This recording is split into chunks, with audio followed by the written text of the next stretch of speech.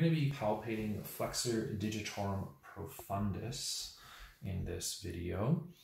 The muscle itself is going to be originating solely on the ulna for boning wise and a little bit of the interosseous membrane. It does not cross the elbow joint like its counterpart superficialis. So for this, what we're going to be using is identifying the ulna using the easiest part to find, which is kind of that posterior aspect. So right in here, I can feel the olecranon and then that ulnar shaft.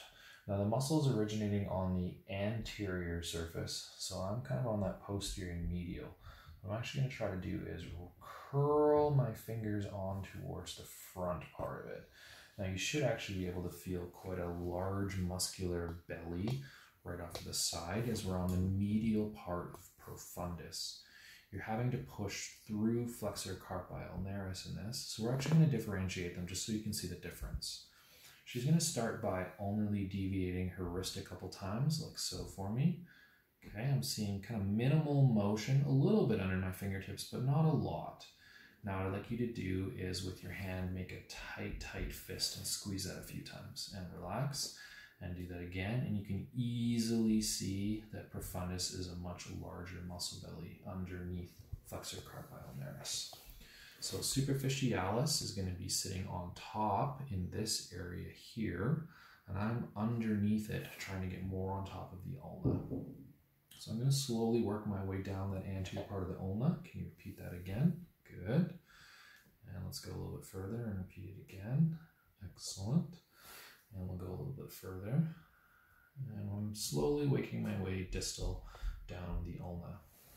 Now the coronoid process, which is also part of its origins, can be really tricky to find, especially differentiating between superficialis and profundus. I'm going to work my way back up. Instead of just being along that medial part, I'm going to try to sink through. Now to isolate it, we had superficialis doing this action, but I would like profundus to work on trying to flex that distal phalanx for us. So I'm going to sink in and get her to relax and then try to get her to repeat that a few times. So more on the anterior surface of it, trying to get some profundus action more than superficialis, trying to stick up. Good. As we work our way towards the wrist, just like superficialis, it's going to turn into tendons. In this case, it's really going to be challenging for us to differentiate them, so we're not going to. All 8 tendons, 4 from superficialis and 4 from profundus, will be going through our carpal tunnel. Again, quick identification of the flexor retinaculum with the scaphoid tubercle, trapezium tubercle, pisiform, and hook of hamate. So in between there will be the 4 tendons for profundus as they work their way into the hand.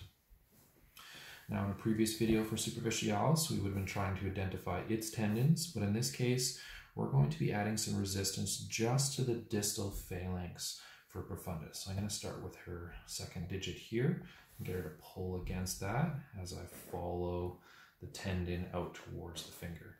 There's a really good chance you will not be able to identify exactly superficialis versus profundus. Superficialis is more superficial in its name, profundus meaning deep.